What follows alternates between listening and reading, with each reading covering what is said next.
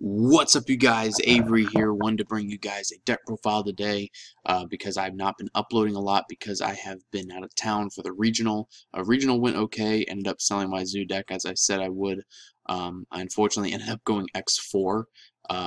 Went to the last round X3 at table 34. It was top 48, and I ended up losing to a subscriber. So at least I didn't lose to some random. At least I lost to a subscriber. But still a lot of fun, made a lot of money, so that's what matters. But let's go ahead and get into this deck profile here.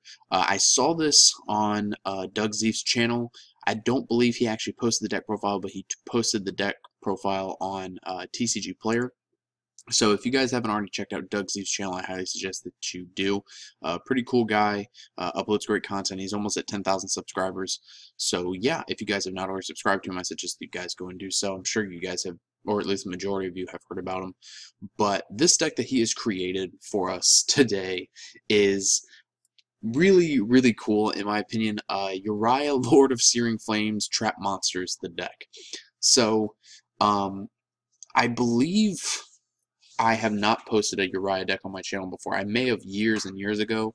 But Uriah, apparently according from what Doug Zeef said, was that Uriah used to top regionals years and years ago because it was a good to decent control deck because you could just, send 3 traps like, say, Metal Reflect Slime, play out Uriah, he's going to have 3,000. Well, in this deck, now that we have the release of Fallen Paradise and Pot of Desires and things of that nature, and we also have really broken trap monsters such as Statue of Anguish Pattern and Cyber Shadow Garden, Tiki Curse, Tiki Soul, all that good stuff, the deck is a little bit more viable now. I mean, it's not going to probably, win a YCS or anything, but with the right conditions, it might be able to top a regional. I wouldn't put it past somebody, especially if they're good with the deck. You really need to know what you're doing as well, especially with crazy rulings involving trap monsters. But we'll get into that later in the video. So let's go ahead and dive right into this here. We have 3 MVP, Uriah, Lord of Searing Flames, a Sacred Beast, a badass card, I love it to death. It can't be normal summoned or set. Must be special from your hand by sending 3 face-up trap cards you control to the graveyard, and cannot be special by the way. So, Reflect Slime, and a Stingray would do the trick. And then his effect goes on to say that he gains 1,000 for each continuous trap, so he's just like Slifer, except it's for trap cards in your graveyard. Once per turn, you can target 1 set spell or trap card your opponent controls, destroy that target, and spell and trap cards cannot be activated in response to this effect's activation. So they can still Ghost Ogre your Uriah, but they can't Solemn Strike the effect. They would have to Solemn Strike the summon. They would have to, of course, Solemn Warning the summon. They can't use Breakthrough Skill, Skill Drain, anything like that. So pretty good. Then we have 2 card D and then 3 Calculator. Calculator gains 300 for the combined levels of all face-up monsters you control. So since your Uriah is a level 10, if this is your only monster you summon Calculator, then you have 2 3,000 beat 6 on board. For the spells, we have 3 Desires and 1 Terraforming for the 3 Fallen Paradise, along with 3 Duality. Fallen Paradise is the new field spell for the Sacred Beasts. If you control Uriah, Haman, or Raphael, or their fusion monster Armitile in your monster zone, then they cannot be targeted by card effects, and they cannot be destroyed by your opponent's card effects. So they pretty much turn into Magic Specters, and then if you control any of the Sacred Beasts or Armitile in your monster zone, you get to draw 2 cards. And then you can only use that effect once per turn. And then going on with the traps, which is pretty much what makes most of the deck. 2 Quaking Mirror Force, 1 Tiki Curse, 1 Tiki Soul, 3 Imperial Custom, 3 Statue of Anguish Pattern, 2 Metal Reflect Slime, 2 Zone of the Spirit, 2 Cyber Shadow Garden, 3 Stingray, and 3 Solemn Strike. Imperial Custom is obviously your MVP trap card of the deck just because, let's say you have Imperial Custom set along with a Metal Reflect Slime on board and a face-up Statue of Anguish Pattern, since these trap monsters are not like the Paleozoics where they are still treated as trap cards, and your opponent tries to Twin Twister your 2 face-up trap monsters that you have on the field, you can chain Imperial Custom, thus saving them. And also, if they try, let's say that you have an Imperial Custom set and a Statue of Anguish Pattern set, and your opponent activates Twin Twister, you can chain the Anguish Pattern and then chain the custom, so the chain is going to resolve backwards. Your Anguish Pattern is going to come out, and then once the Twin Twisters resolves, it's not able to pop the Anguish Pattern because Imperial Custom is on the field. If I'm correct, I do believe that the Imperial Custom would still pop, but the Anguish Pattern would stay. Don't quote me on that. Imperial Custom has a lot of really intricate, crazy rulings, so I could be wrong, but it's either that the Twin Twister would pop the Imperial Custom, or it would fizzle out in this case of this example. and then Solemn Strike is Solemn Strike. Moving on to the extra deck, we have Gustav Max because you play triple Uriah. Flare Metal requires 2 level 7s. You can make that with your trap monsters.